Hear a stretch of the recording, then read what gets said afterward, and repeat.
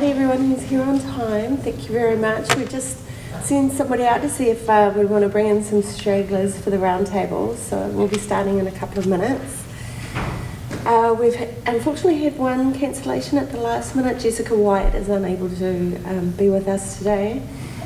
So I'll be introducing both of our speakers and they'll tell you a little bit about themselves, and then we'll have lots of room for questions and answers at the end.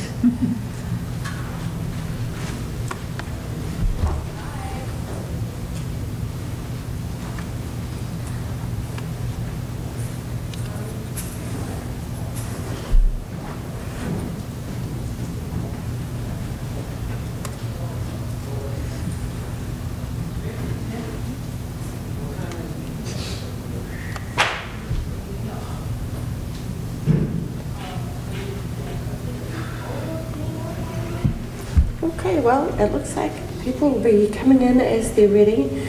Well, good afternoon. I hope you've loaded up on caffeine and we can make it through to dinner with as much fun as we've had this morning. My name is Michelle Uri. I'm an assistant professor in gender studies here at UCLA. I'm originally from Aotearoa, New Zealand, and my tribe's in Ngāpuhi and Ngāti Porou. And I just want to remind us all that we're on Tonga land here today. Welcome to the roundtable that we have set up for this afternoon on social media and activism. I've asked both of the speakers to actually tell us a little bit about themselves before they start their presentations, but we're very lucky today to have with us Nami Hatfield from the University of California, Los Angeles, and Elaine from the University of Illinois. So we'll speak in order if that's okay. Is that how you've said that? Okay, great. So please join me in welcoming Nami.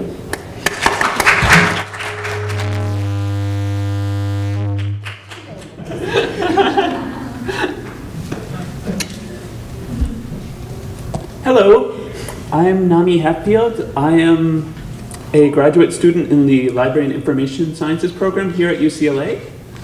And my focus has been largely on both media theory as well as transgender archiving and memory reception. Do you know how to turn on? I think someone's going to come up and help us with that. That would be great.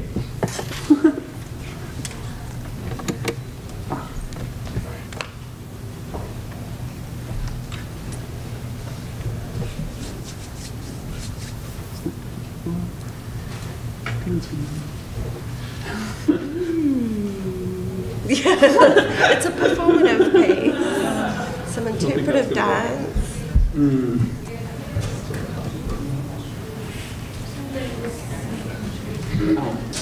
There it goes. Slowly. You've got to come right in.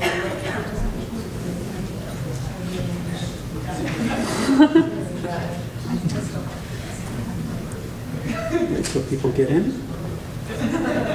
There's a lot of people coming in.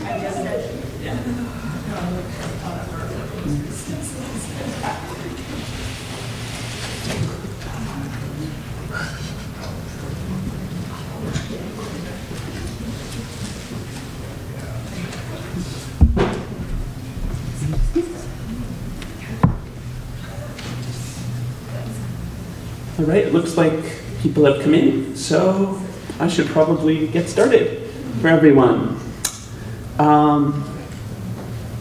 The research that I'm presenting today is research on transgender webcomics and their use of participatory culture. With many forms of media and art and design, there's a claim that within mainstream LGBTIQ type culture that transgender identity is represented, but this is often kind of misleading. Many times in forms of media, there's really a designated focus upon sexuality. In particular, gay and lesbian identities are typically highlighted, though bisexual identity is occasionally an aspect. For this reason, gender-based topics are often an afterthought or absent within these mainstream forms of media, and because of this absence, there's a major need for the transgender community to form their own media and to fill this need in a variety of ways. And this brings up a very interesting question, which is, how does the transgender community actually use media, art, and design to really promote identity and to attract and educate allies? There are a variety of answers to this question. Today I'm just going to be focusing on fandom and participatory forms of culture in the form of webcomics to answer this question, but there are many other forms of media that the community uses in terms of this. In particular, I'm going to be looking at today Rain and Maho Shonen Fight, which are comics used as a means of sharing and educating with allies, and how this interest within this media has really developed within the concepts of sharing, fandom, and circulation through the interwebs. First off, I want to give a brief background in each of these series. The webcomic series Rain was started in 2010 by transgender artist and writer Jocelyn Samara. It was originally planned as an action fantasy series, and the story really evolved into its current form now, which explores a realistic depiction of transgender and queer identities. Rain follows the transgender youth Rain Fletchery and describes her complex life living with her bisexual Aunt Farah and attending a private Catholic school. In this comic, Rain discovers that despite living in a small town, there are a number of people who identify as LGBTQ or who are strong allies to the community. But despite this, really has a number of conflicts and trials that she has to face due to her identity as a transgender woman, especially with regards to her brother and sister. These experiences help to represent the way everyday life and issues are faced by those who identify as lesbian, gay, and bisexual and queer, but is especially focused upon transgender experiences and genderqueer experiences. Maho Shonen Fight is a webcomic series started in the same year of 2010 by a genderqueer artist and writer team, Dusty Jack and Jade Prince. The series focuses upon a cast of mostly male individuals with a variety of nationalities and backgrounds who all attend an international-based high school. The series really draws heavily from the magical girl genre, which is a Japanese genre known for bright, flashy designs, flamboyant costuming, transformation, energetic posing, and a young girl's use of magic to battle forces of evil. While the series does contain a plot to save the world from evil spirits of pollution and has the heroes wearing the brightly colored outfits, there's a major twist on this concept by having all the main characters as mostly male. However, the character that I really want to focus upon in this presentation is the genderqueer, super glitzy, and self-proclaimed leader of the team, who's Raji, who cross-dresses during transformations and is accompanied by a grumpy, extra-masculine spirit, Autumn. These comics are really remarkable because they capture really a variety of experiences that transgender people have and a variety of approaches toward that education and humanizing of the transgender community. While both are taking radically different approaches, they both share an interest in developing a fan base of both transgender and non-transgender readers. Rain focuses upon, as I mentioned before, a more realistic depiction of transgender life and queer identity, whereas Maho Shonen Fight takes a more fantasy and action-based approach to the story, which focuses mostly upon male characters with the exception of Raji. While they're taking radically different approaches, both are really effective because they make these portrayals and experiences so varied and use a participatory form of culture and fandom to interact with the reader. Participatory culture is particularly useful when looking at forms of new media theory, when observing fandom and explaining the development of webcomics. The theory largely was developed by new media theorist Henry Jenkins and really contrasts the traditional modes of media theory, which was largely consumer and corporate based before. Participatory models of culture really does away with the strict distinctions between creator and consumer, and instead really blurs the lines between these two positions. And within a participatory culture, fans often feel as though their contributions are really making a difference in the overall product that is being produced.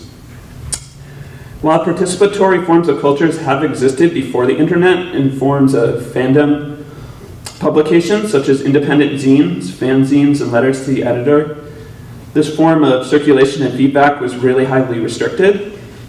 The small print publications prior to the internet were really limited in their ability for readers and creators to form or maintain really lasting long-distance relationships with each other. However, with the mass circulation of Web 2.0, fans and community members now really have a platform which enables really low barriers of entry and allows for small community-based fandoms around such medium to form and for transgender topics to really be discussed in a way that would not be discussed in mainstream publications. This allows smaller scale works such as Rain and Mahu Shonen Fight to really be shared and form these communities, and enables individuals to communicate not only with the creator of the works, but also among potential fans and other individuals. This in turn really allows information and conversation about transgender identity and experience to be spread to both those who can directly relate with characters' experiences, as well as those who are seeking more information through the reading of these webcomics. Both of these works really use the internet's ability to communicate in the comics medium as a tool of expression of identity to develop these solid fan bases. The format of a free webcomic is really helpful because it does offer really low barriers of entry and immediately allows fans to be involved in the work and have a direct form of interaction between the creators and the consumers of material through commentary, both on fan homepages, as well as Facebook groups and Tumblr groups, DeviantArt, a variety of media platforms. And that is demonstrated right there. It's a little blurry on the screen right now, but to the left is Rain's homepage, and Jocelyn, the creator, can be seen engaging in a dialogue with people. And to the right is a DeviantArt fan page for Maho Shonen Fight, where again you see that dialogue and interaction.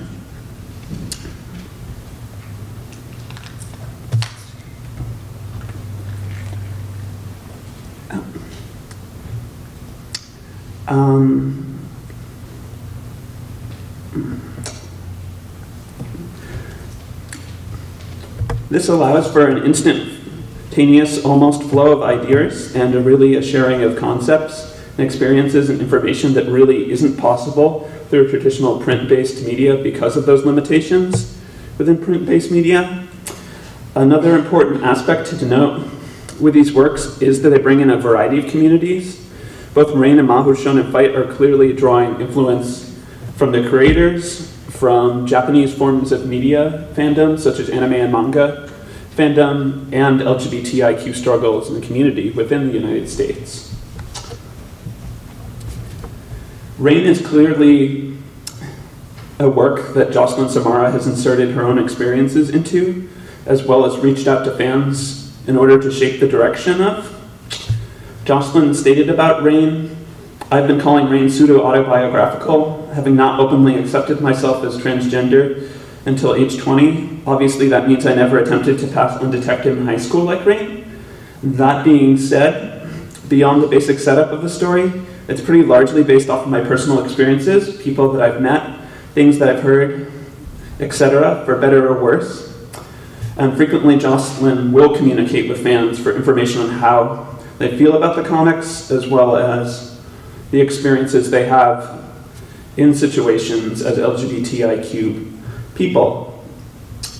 This allows Jocelyn to really tackle very difficult issues within her comics, such as teenage pregnancy, homophobia, transphobia, biphobia, disclosure, and coming out, and to really further blur this line between who is the creator and who is consuming the media.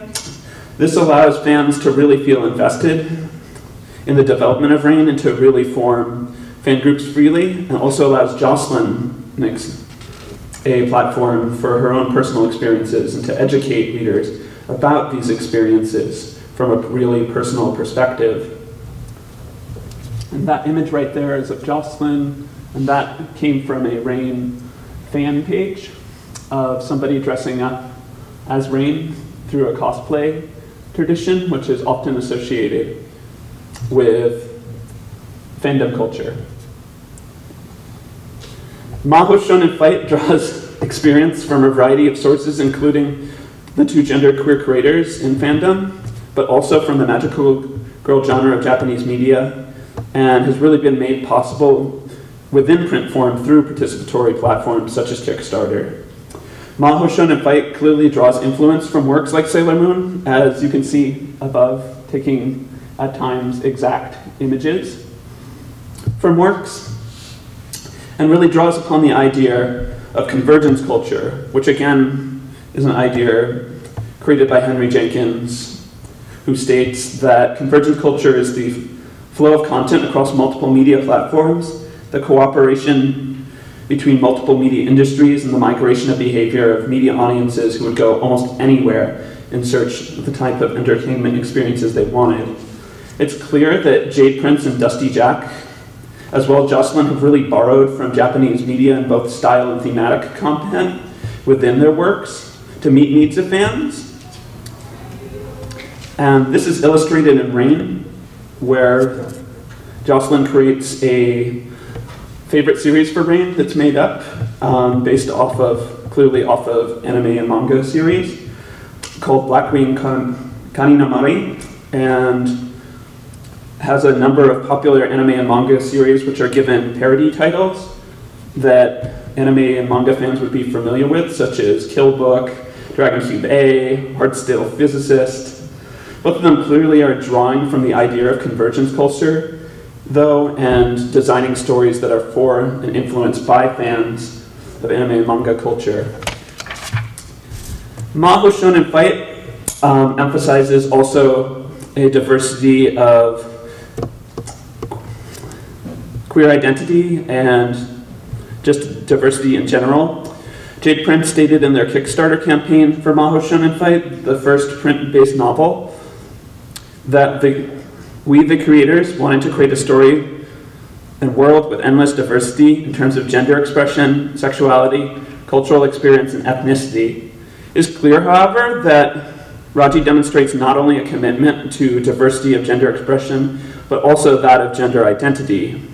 In a panel in Comic-Con International 2014, both creators confirmed that Raji and their fiancé both identify as genderqueer and non-conforming, and it is clear within the comic that Raji is a character that really can't be easily defined in terms of gender identity.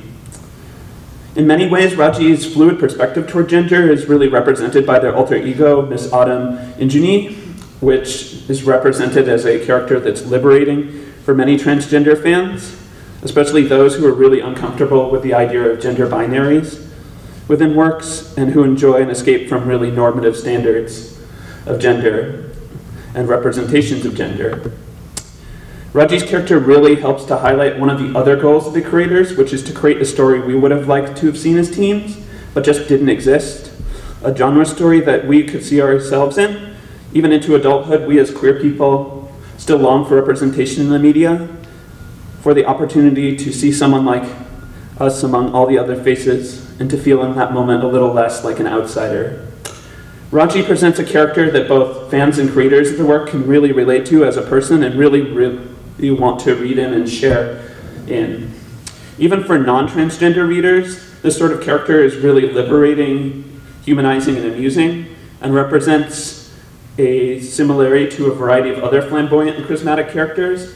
And this is illustrated by, again, his connection to Tamaki from Orin High School Host Club, which in its own way is a very subversive show in terms of gender, and is, again, drawing from that convergence culture tradition of pulling in anime and manga into works.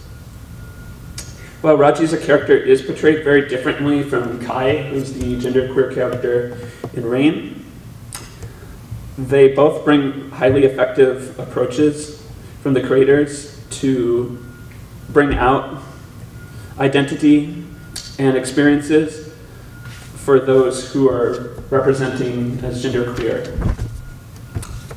While webcomics are only one of the many ways that the community really takes advantage of media as a form of expression and attracting allies, it's really proven a highly effective means and has really blurred the lines of traditional culture as a result between creators and the consumer. It has really allowed fans to network and to really communicate almost instantaneously and form fandom community spaces with ease, something that just was not possible before the advent of the internet. These works also have really set the stage for further explorations of gender within webcomic narratives and has inspired many webcomic writers who are both transgender and cisgender alike to explore gender narratives in their webcomics. And this makes webcomics a very effective tool for transgender creators, readers, and allies, and really allows them to be invested within transgender perspectives from a variety of spectrums. Thank you.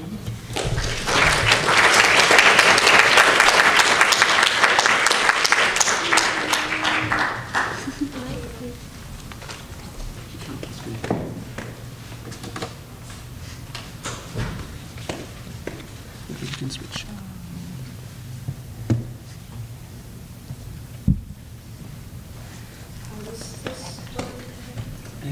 No, that one. This one? Mm-hmm. And that one. Mm-hmm.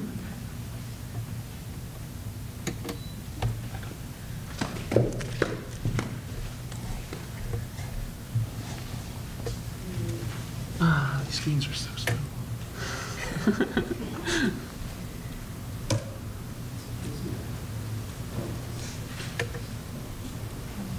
You have a separate presentation? Yes, It's on here, but we have it on the screen, but it's not showing on the big screen. If they turned it off, okay. Yeah, it's flashing, it's turned, it's warming up. Thank you. Okay. It sounds good.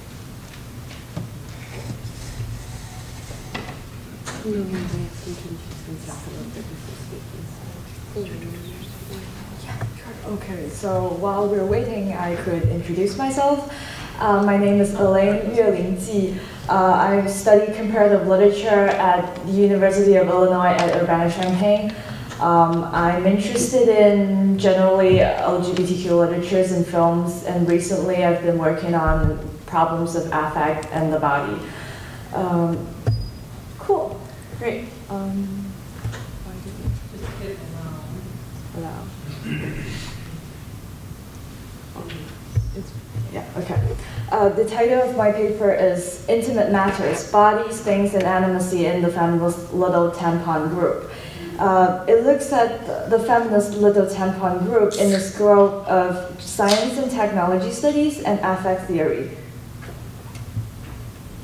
The feminist Little Tampon Group is actually a Chinese internet group and forum that promotes the use of the menstrual tampon. Since its establishment on December the 26th in 2007, the group has gathered over 10,000 members and produced over 1,000 discussion threads. The group self-identifies to be feminist. On the front page, group founder Sasa Su writes that the official purpose of the feminist Little Tampon Group is to demystify the use of a tampon, to get to know a woman's body and herself, and to counteract the patriarchal notions behind the tampon taboo.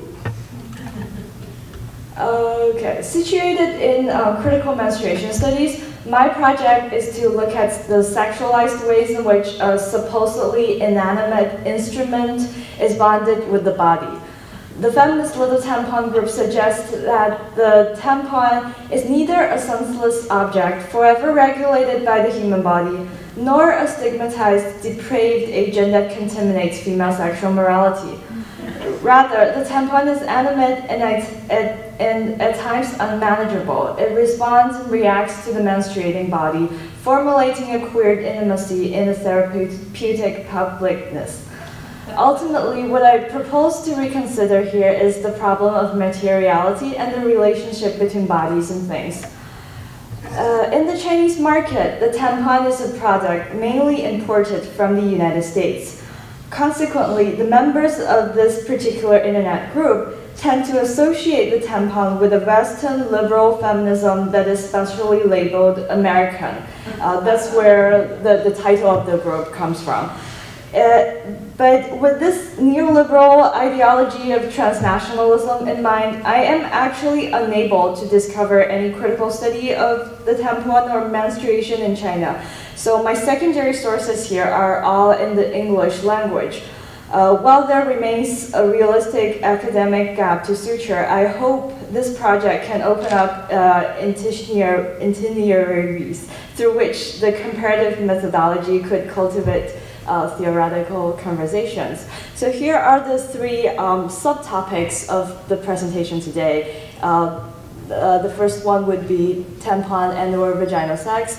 The second one is on manageability and animacy. The third one is about intimacies. Let's go into the first one. The tampon has always been regarded as uncanny and sexy. That the vagina is part of the female reproductive system seems to presuppose an automatic connection between various kinds of sex acts surrounding the vagina and the tampon, which is located within the vagina. Especially when tampons are used by young women who have not yet experienced sexual intercourse, the issue of hymen protection becomes a center of debate for both the commercial market and the academia. In short, when we speak of menstruation and the tampon, vaginal sex is always present, whether we are for or against the use of the product itself. One of the positions in defense of the tampon is in fact an effort to disassociate the tampon from vaginal sex. In the 1940s, Dr. Robert Dickinson, who is an American doctor, conducted a physiological study of the hymen and tampon. He suggests that the tampon is recommended to women of all age and sexual experience because it does not lead to sexual arousal. The menstrual napkin, on the other hand, is unrecommended as it leads to friction and thus sexual stimulation.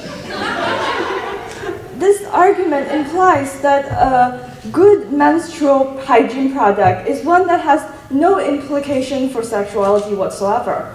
Sexuality should not be present when we educate children and teenagers about menstruation. With such an agenda in mind, Dr. Dickinson works to contain sexual awareness by relocating menstruation technology outside of sexuality, even though the very language of his argument is hypersexualized. On this aspect, the arguments and standpoints of the feminist Little Tampon group provokes my critical interest because their promotion of the tampon is anything but a divorce of the tampon and sexuality. The feminist Little Tampon group makes use of its own sexualized language to think about the use of the tampon, presenting an alternative understanding of the connection between menstrual technology and human sexuality. For instance, this is the good part. A large number of the threads and discussions on the internet group are instructions and advices on how to insert a tampon. Because when inexperienced members, they oftentimes complain that they cannot locate their vagina or they fail to insert a tampon, things like that. But the advices given them can be highly sexual. For example, a common advice is to ask your boyfriend to help you. For example, it says, one friend let her boyfriend help her for her first time. It must be happy to have such a good boyfriend. Another member makes the connection to vaginal sex more explicit. She says that her boyfriend wants her to compare how the OB tampon and him feel inside her vagina. Another advice given by one senior member to those who have failed to insert the tampon is actually masturbation. The following paragraphs are given as an ultimate advice. It's basically asking the women to watch porns and get aroused so that vaginal lubrication will facilitate the insertion of the tampon. It's quite amazing to look at.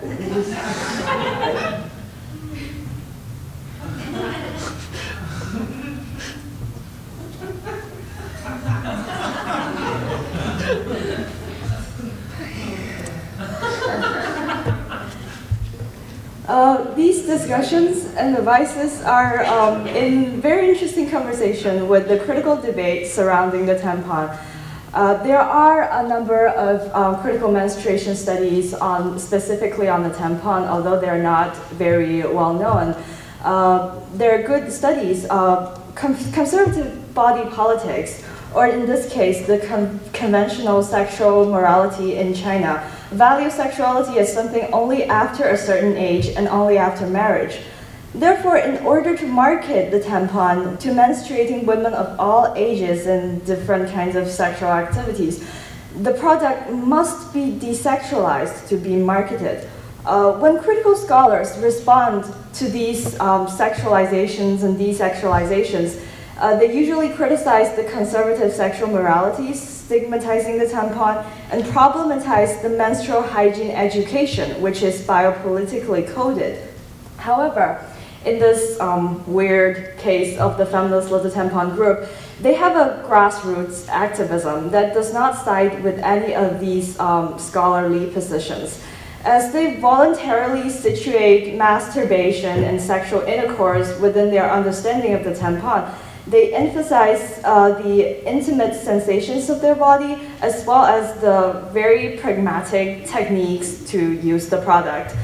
These discourses and practices reverse the stigmatized and enforced sexualization of menstruation in traditional sexual morality.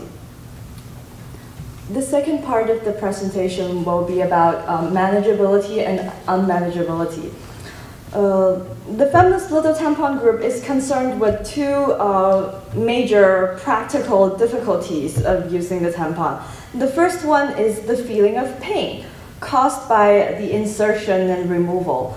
Pain becomes an affective channel that conjures up so many different issues regarding menstruation and sexuality, but in this presentation I'll spare us the pain and focus on another major practical difficulty, which is getting lost. According to one member of the feminist Little Tampon group, the most horrifying thing about using a tampon is when one forgets to remove it.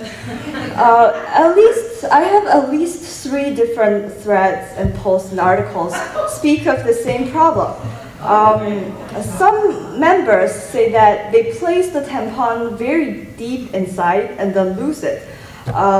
One particular member has to visit the hospital to have it removed by a gynecologist. For her, the particular horror was that the string of the tampon has come off so that she is unable to locate it. In fact, she is unable to recall whether she has used the tampon at all. If, according to the historian Sharon Wallstroh, who has a number of critical studies on the tampon from a historical perspective, the tampon facilitates menstruating women to pass as non-menstruating. If that is the case, an extra line must remain visible so that they will be able to control when and whether they terminate this passing. When the tampon string comes off, the difference between passing and not passing disappears. The person who uses the tampon loses track of her own passing. She literally does not know if she's managing her menstruation or not. In this case, the tampon seems to have a threatening animacy inside the body, which rejects our management. 2 very interesting stories are told by a woman on another Chinese internet group and an interviewee in a study of menstruation by the scholar Lara Friedenfeld. The first woman, who has the pseudonym of Miss Neurotic, she says that, so the story goes that one day she just cannot find the string to her tampon and she feels helpless and resentful about herself. She has to go to a gynecologist for help, but the gynecologist cannot find anything in her vagina. Eventually, she realizes that she actually forgets to insert the tampon in the morning. She leaves the hospital, and the worst part is that she is ridiculed by the gynecologist and the nurses. The second story is similar and different at the same time. It is in an interview by Lara Friedenfeld. This woman recalls a funny, strange situation where she cannot locate her tampon. She calls her mom and sister-in-law for help, but she just never finds it. And after years and years after giving birth to 3 children, she now remarks in the interview that she must have at some point gotten it out but totally forgot. The 2 women here use very different narrative frameworks to retell the story of losing a tampon. Miss Neurotic feels mortified by her negligence and incapability of managing her body. The second woman, by the name of Barbara Ritchie, she seems less embarrassed and more confident of the self-adjustability of her body. In either case, the tampon manifests its mobility and animacy. If the ultimate goal of menstrual hygiene product as such is passing, as scholars have argued, then this technology must work to achieve a kind of manageability. I want the product to be in sight, to be within reach, to stay put in my body.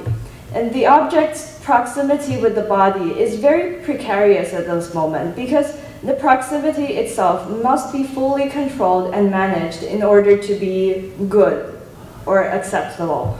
Whether it goes out of control, I myself become so panicked and horrified because I imagine it to be some sort of insurgence of my body that threatens my sovereignty. Stories of tampon getting lost are in fact quite common. What I would like to emphasize here is that the tampon manifests an animacy and mobility which will not be eliminated by the effort to contain it. It acts with an agenda that is not authorized by its user, which is me. Besides, the 2 cases of Miss Neurotic and Barbara Ritchie that we talked about also reveal that this animacy can be double-edged. It certainly could be coded as a humiliating threat to my physical sense of security, but it could also be funny, as if the body and the tampon establish intimate connections that are ungraspable for the consciousness of myself. The accounts of a tampon getting lost in a vagina are so loaded because they demonstrate the unmanageability and illegibility of the non-human object in its relation to human beings. While we perceive the object to be inanimate, insentient, transparent, and utterly legible, the object defies our perception and eludes our reading. In the end, who wants to manage our bodies? In the end, who wants to manage menstruation? Is it the bodies that are menstruating? Is it the codes of passing that wish to wipe menstruation from public discourse? Or is it an anthropocentric and rather uncanny relation to anything non-human, which simultaneously loathes and desires the transgressive sexualization of the object? The last part is on intimacies.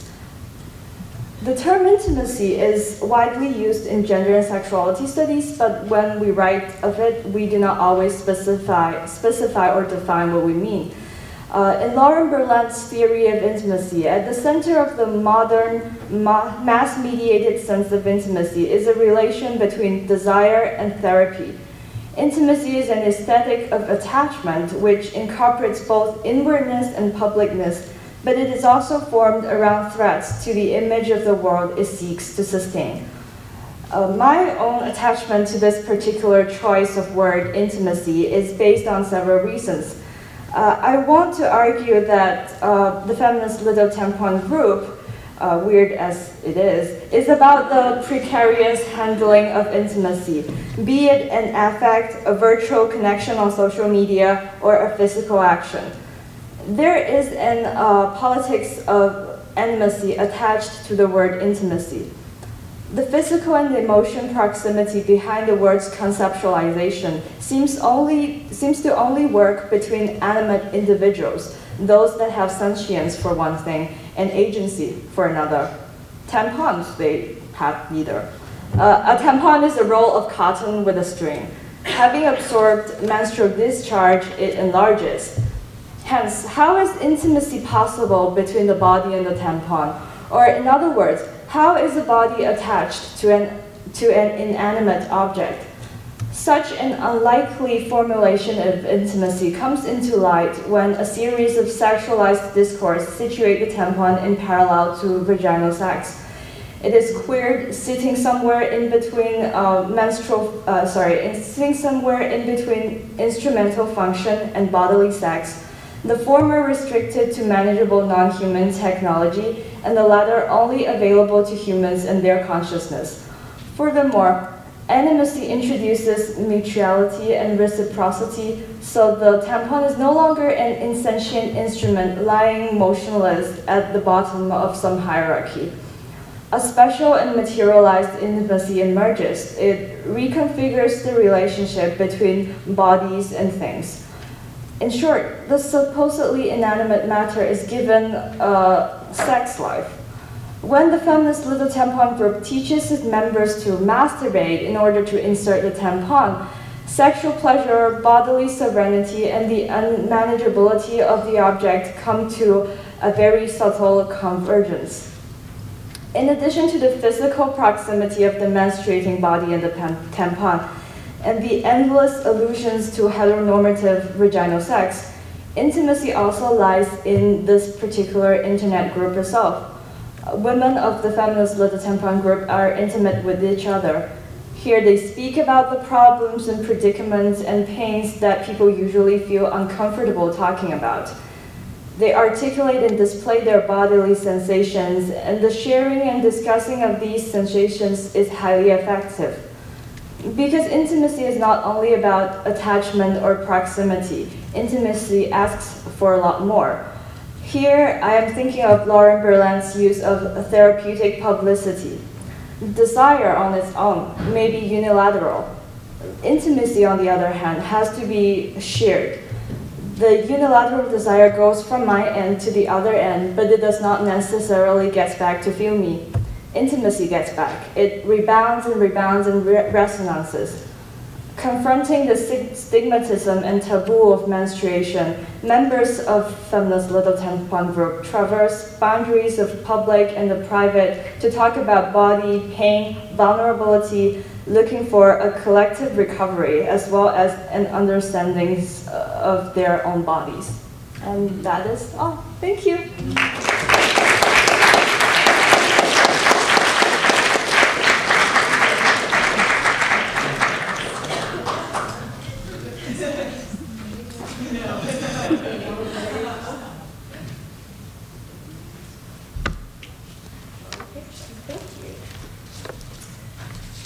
First of all, I would like to thank Lucy very much for assigning me to this roundtable to try and bring some thinking together out of these what seem like very disparate subjects. I actually want to thank both of the speakers for really pushing me to be able to do that, and then I guess I'll give some introductory thoughts and then open it up for some conversations. I was actually really struck by, with both of the speakers, the idea of being without borders and what borders mean, both in terms of physical borders, but also in terms of the kind of borders that technology allow us to move beyond. So there were, I saw within your talks, a number of borders that were being transgressed. The sexual border, the border between the market or the creator and the consumer. And also a sense of kind of racialized fantasies of how within the fantasy realm the idea of race could be transgressed in some ways and then in some ways could be located as a source of negation for where these ideas come from. This is a US kind of neoliberal body subject that somehow is disrupting an authentic sense of Chineseness and bodiness. So Also, there's an idea of recuperation, I think, a kind of soaking up of excess and absorption, a kind of movement between animation and fantasy through affect and through bodies that actually through both of your presentations really made me or invites me to think about what kinds of borders we protect. And I write a chapter about Mike Tyson's facial tattoo, and I start off by saying I want to circle my wagons using an American sort of colonial phrase to think about protecting what I thought was mine. So I think the way that you're both looking about this through media is really exciting. And of course it makes me think about Benjamin and the idea of the imagined communities and imagined communities imagining. So there's some idea of a collective or communal visioning that's available through media that to me is really exciting. My own work, I'm looking at the use of images and how they interpolate a kind of a body, a racialized body into reality, into material practices through images. And through that I've come to an idea of thinking about images as a kind of medicine, so that there are ways in which the online media, the imagining of a community, becomes a response to a medicine for the kind of images that we're often subjected to without necessarily our consent. So that's going to be about my best attempt at drawing together these two subjects, and I just really wanted to open the floor for those of you who have questions for either of the speakers or who might like to have an attempt at drawing them together yourselves. But thank you both very much, that was fantastic.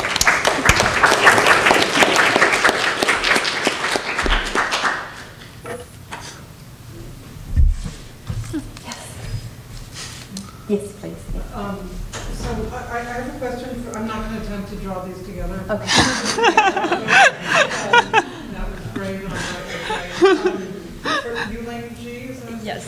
I was. That was very interesting. I was particularly. Can we just go back to Dr. Dickinson for a second? What he said. I mean, it is notorious that people were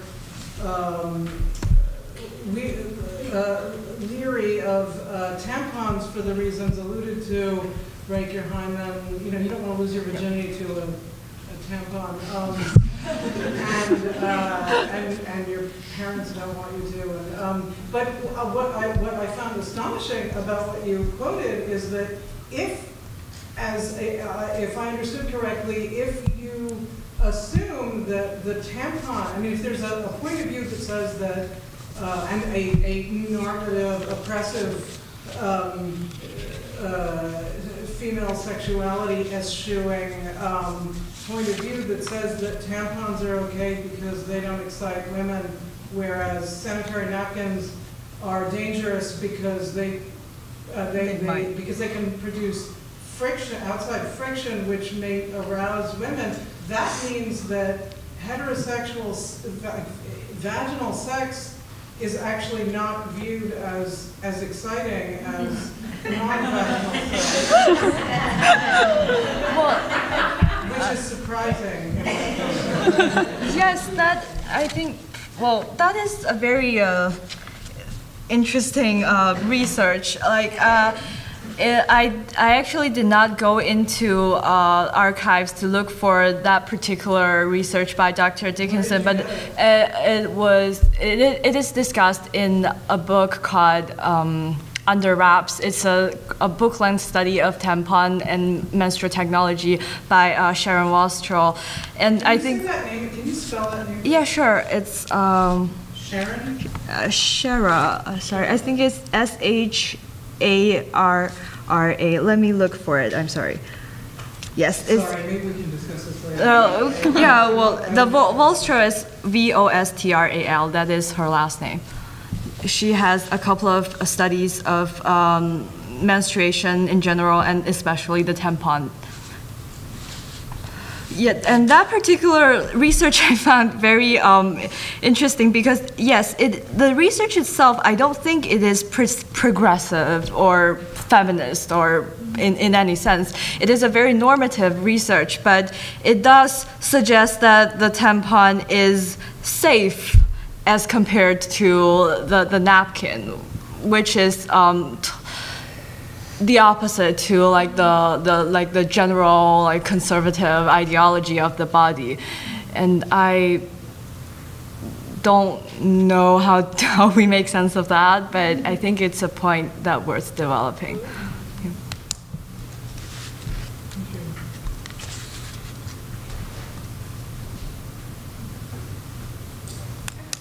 I have a question for Navi. Mm-hmm.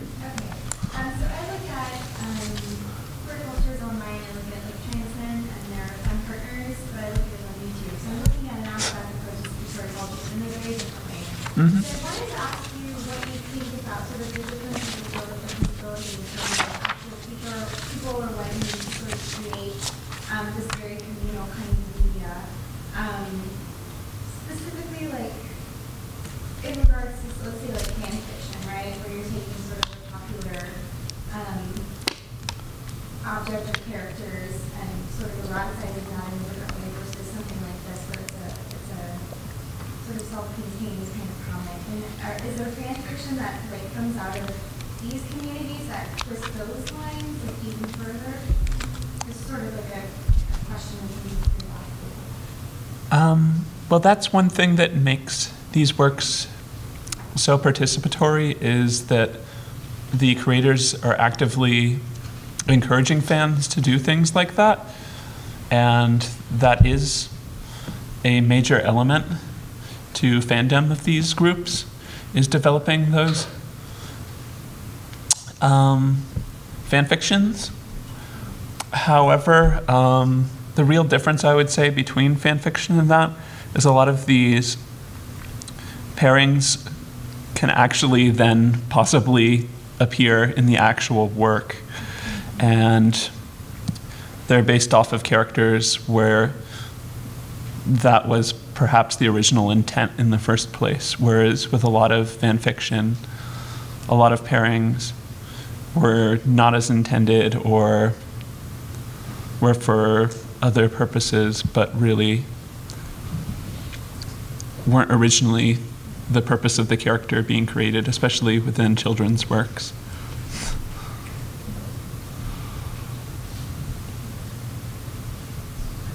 Maybe this might be a question for both of you, although I was interested in your quoting of Berlant's therapeutic publicity. And I just wonder, both of you, either of you, have online communities are strange sort of publicity because they're very self-contained in your own privacy of your home. I mean, I know we have smartphones and everything, much that privacy is a little bit broken down. But how do both of you read that therapeutic publicity that is so much actually really private is extending beyond the online space? Does that make sense? Yes, that is a very good question. I could start since it comes from my presentation. I feel like, well, the reason why that I am drawn to the word therapeutic is because in like these like stigmatized notions of menstruation and the tampon, there is a pathological element to it.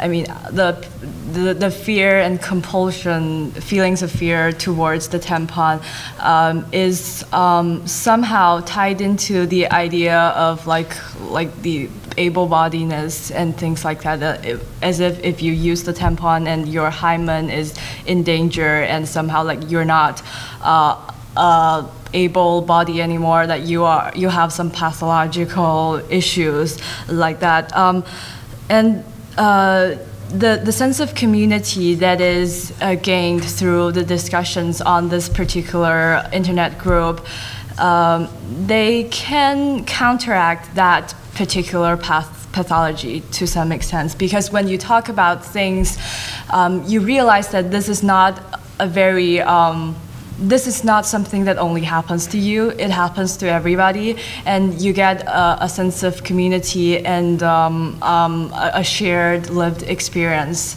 I think that is how I respond to the therapeutic publicity. In terms of these comics, I think that one of the main goals of the creators is to actually spread them out through other forms of social media and to involve fans as much as possible and make it a very personal type of relationship. That's how works like these end up surviving. So in some ways, they're very insular within their own fan groups speaking, but in other ways, there's a real desire to use things like Facebook to branch out and to develop additional fans and to have a place to really talk about that fandom and continue to develop those sorts of relationships.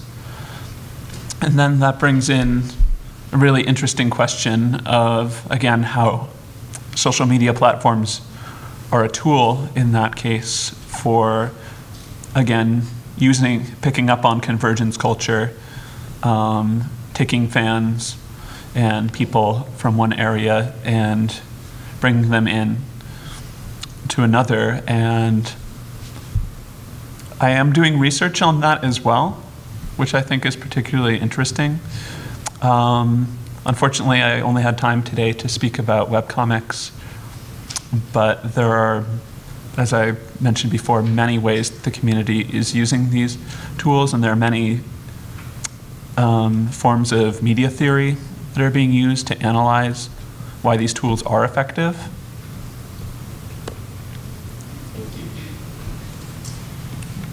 Thank you both. I have a question for you, Ling. I was wondering, because one or two of the quotes mentioned boyfriends, for instance, I was wondering, sort of a two-part question, if there was any discussion around for queer women, or if that was brought up at all, and also if sort of this mentioning of the boyfriends, if it's an attempt to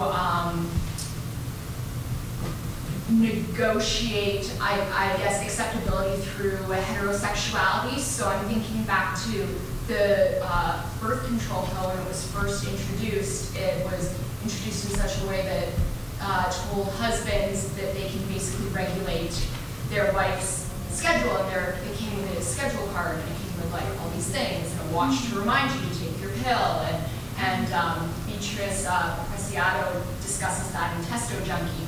So what was interesting with that is just that basically the men had to be on board for women to use the birth control, and it had to be seen as promoting the heteronormative family. So I'm wondering if these discussions, a similar thing is happening with the tampon, where it is heteronormatized in a way to make it more accessible and say, okay, well, men can be part of this. That is a brilliant question, and I think it's very relevant because I'm also this paper is, it comes from a seminar course in science and technology studies, so what you just said is very relevant. For the first part of your question, there is no discussion that I know of regarding like LGBT identities. The whole website, the whole discussion forum is very heteronormative in that sense.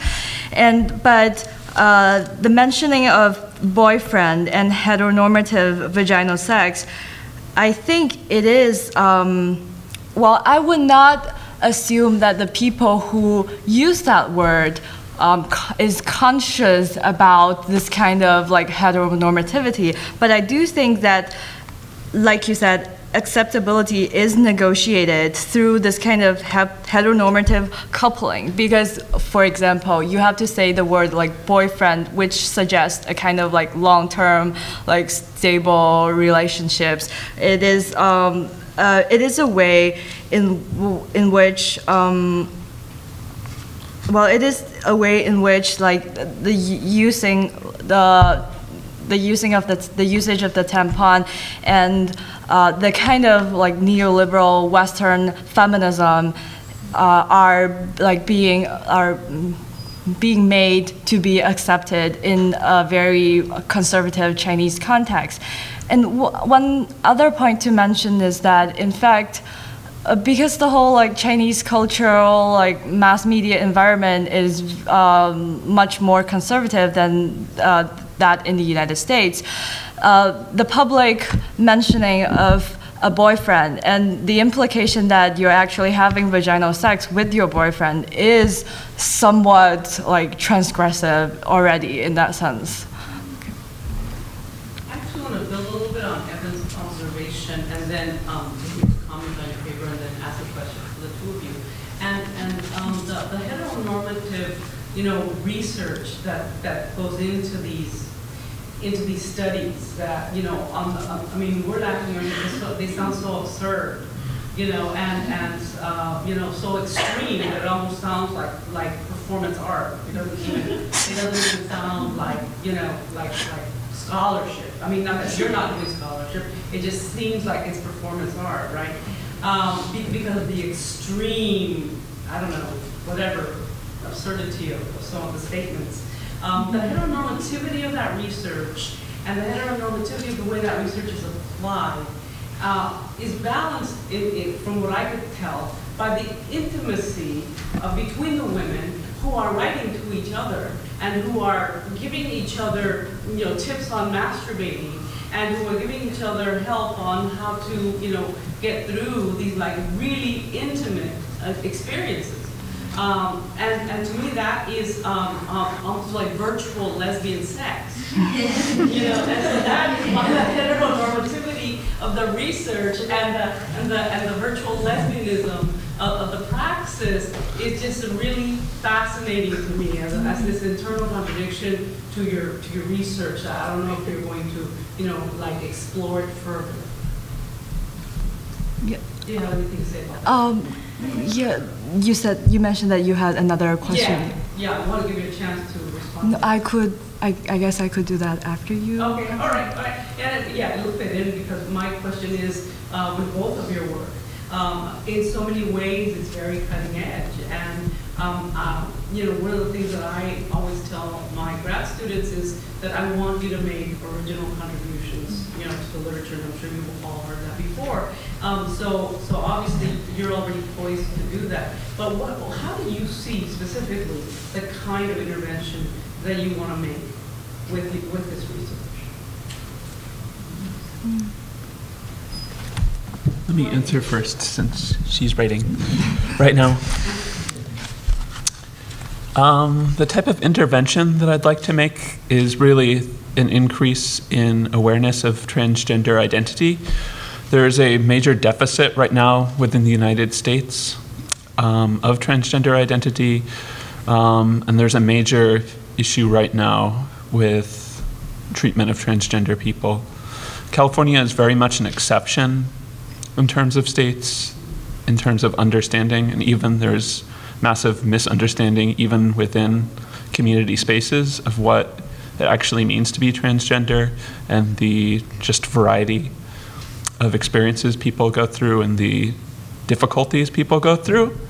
And in other places, it's gotten to an unacceptable level of violence. And the only way to combat violence and ignorance is really with a form of education. And to be able to talk about that education in a variety of forms, different people glob onto different types of things. And it's important to have different sorts of sources for different individuals to get that information out there, whether that be a webcomic, whether that be an internet group, whether that be a zine. There are a variety of forms of media that can all have different effects on different people. And it's vitally important that information gets out there and that transgender people do have this platform to speak. Oftentimes transgender voices are silenced, and it's very distressing. As a transgender person, I've gone through it, and I'm sure plenty of other transgender people have gone through it. In fact, I know plenty of other transgender people have gone through it as well.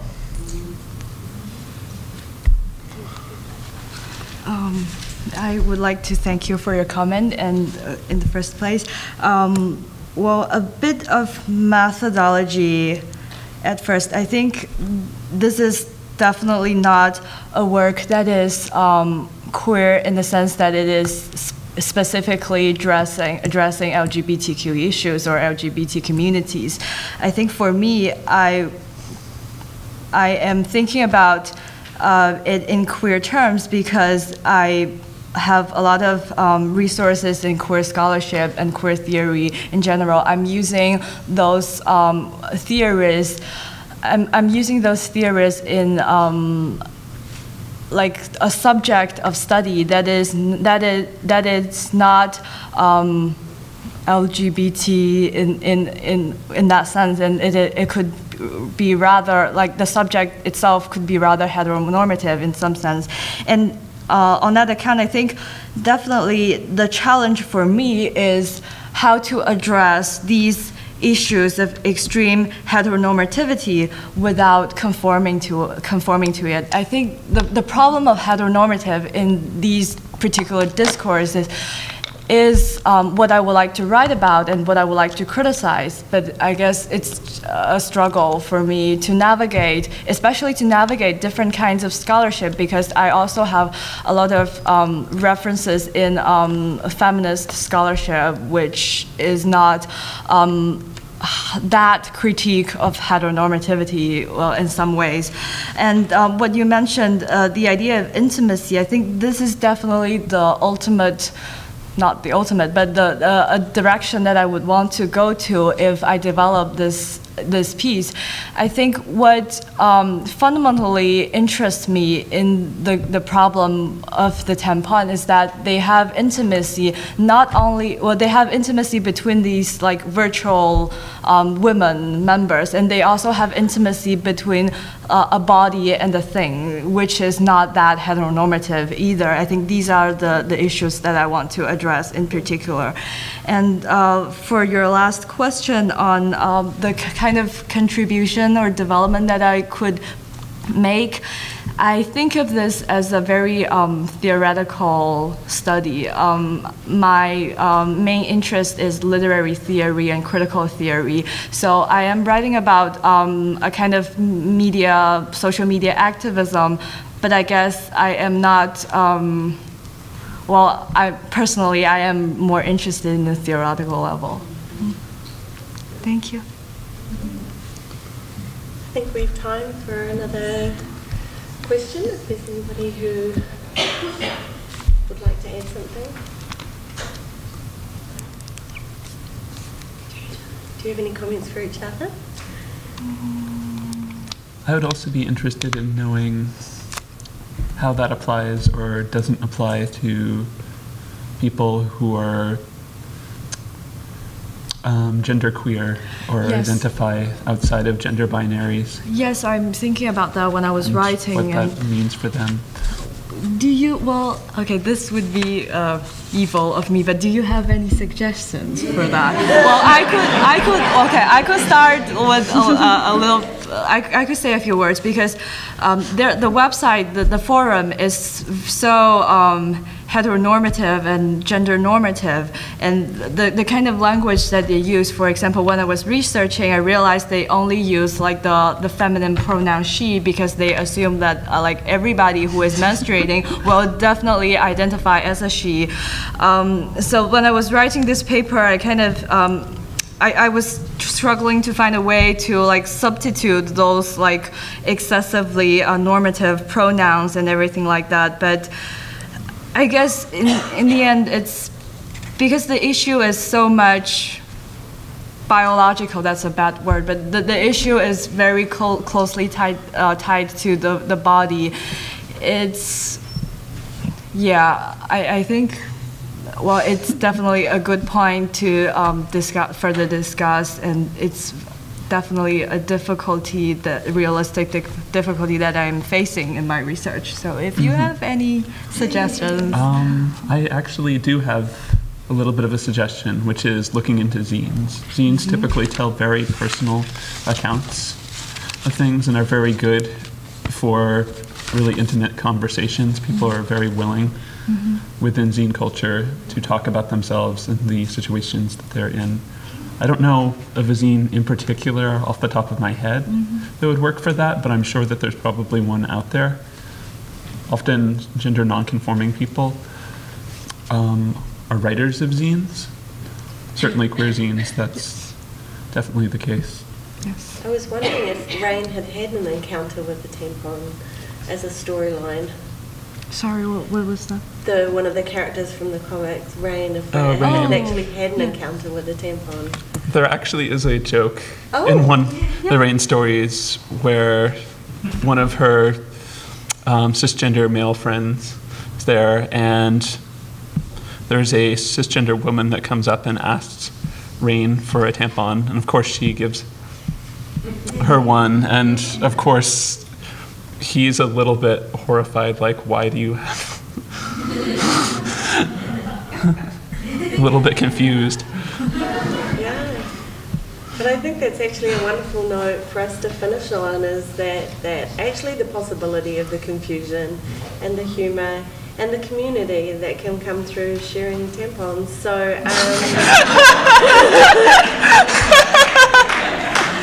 with that, I think we'll take a break. It's time to get a little more caffeine before we come back together for our fantastic, podcast.